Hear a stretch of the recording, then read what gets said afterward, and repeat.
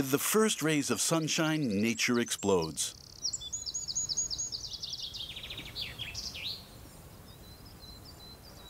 Flowers and insects know their score by heart and immediately get to work.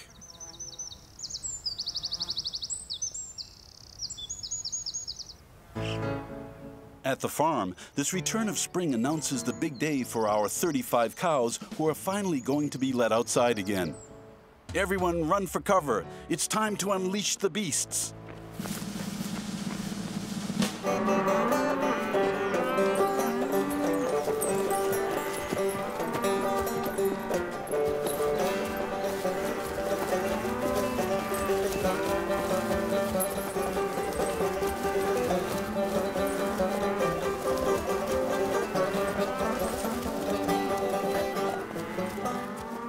Released at last from these long months of confinement in the stable, the cows enjoy the pleasures of their newfound freedom. Like children in a school playground, kicking and jumping helps loosen their muscles, but it's also a sign of contentment.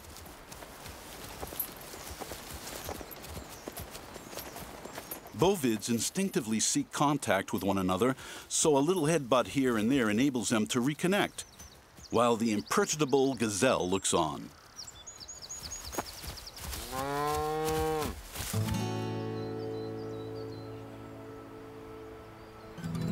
Before climbing up to the high pastures, the cows take advantage of the valley grasslands to reacquaint themselves with the smells, the taste of grass, and anything else that they can get their tongue around.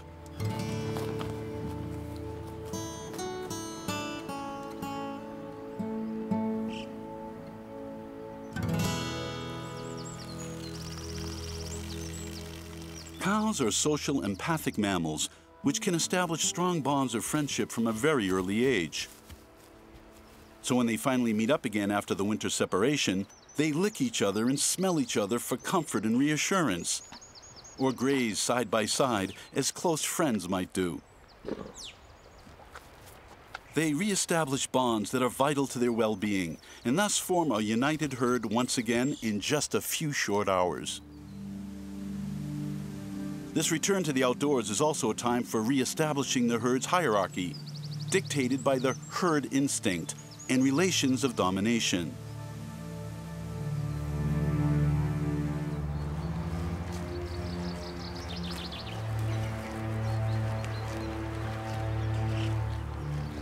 Those who feel themselves capable of being a leader have to mark their territory.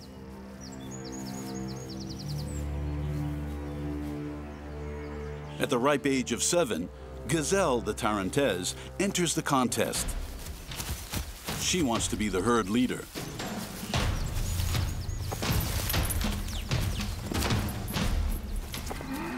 Skirmishes break out all over the field. Other candidates try to win their place in the hierarchy.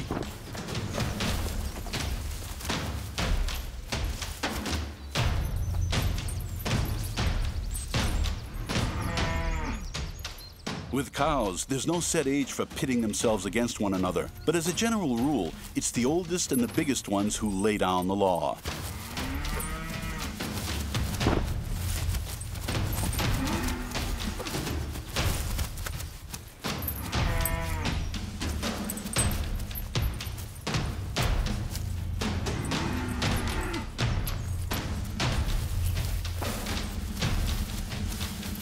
In these brief clashes, it suffices for one of the combatants to turn its flank, indicating submission to put an end to the fight.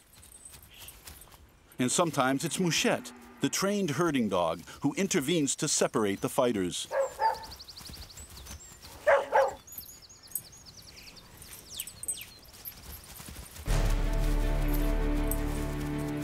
Very soon, there are just 2 contenders left, Gazelle and her ultimate rival.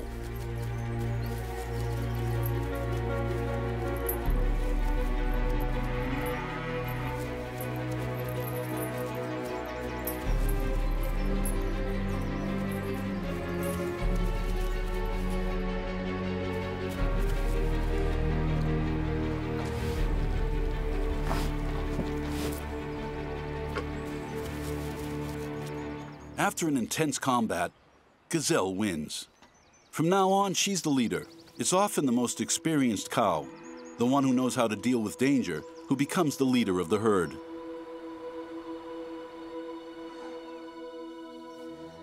This morning at the Roussy farm in Burgundy, Nougaro, our little male calf, wakes up alone.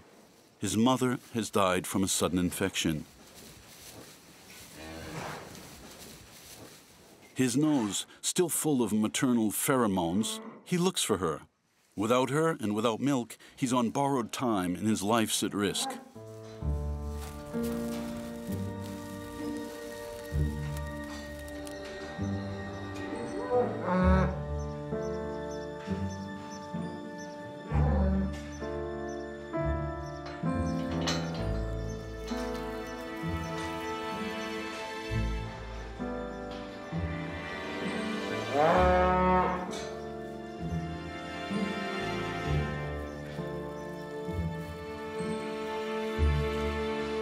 Guided by his survival instinct, he sets out in search of a life-saving udder, as a calf can't last for more than a few hours without feeding.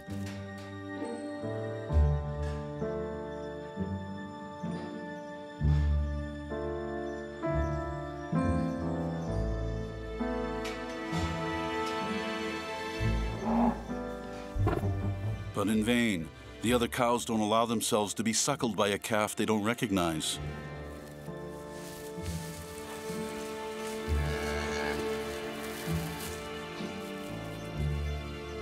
The situation becomes critical for the newborn, all the more so as every udder in the farm is already occupied by a calf.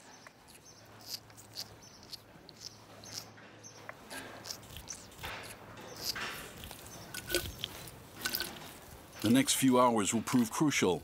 Alexander, the farmer, knows this and has to play the role of a wet nurse to supply him with the necessary 8 daily liters of milk. A solution that can only be temporary. If Nougaro doesn't find a replacement maternal udder soon, he won't be able to survive.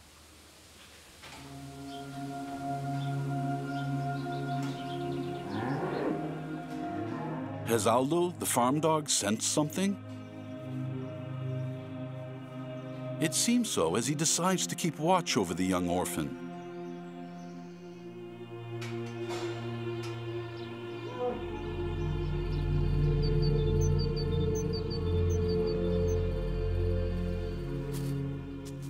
The next day, Alexander makes a last-ditch attempt. He wants to have Nougaro adopted by a cow that has just lost her calf.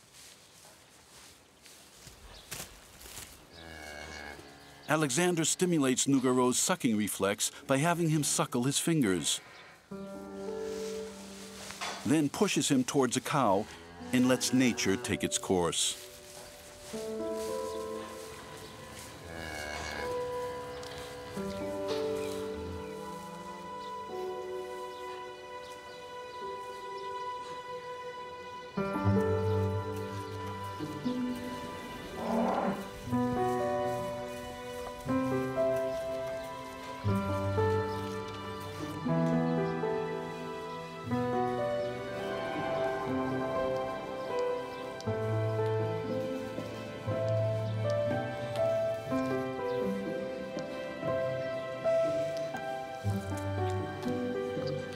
Fortunately for the young calf, cows also adopt babies in the same way as humans.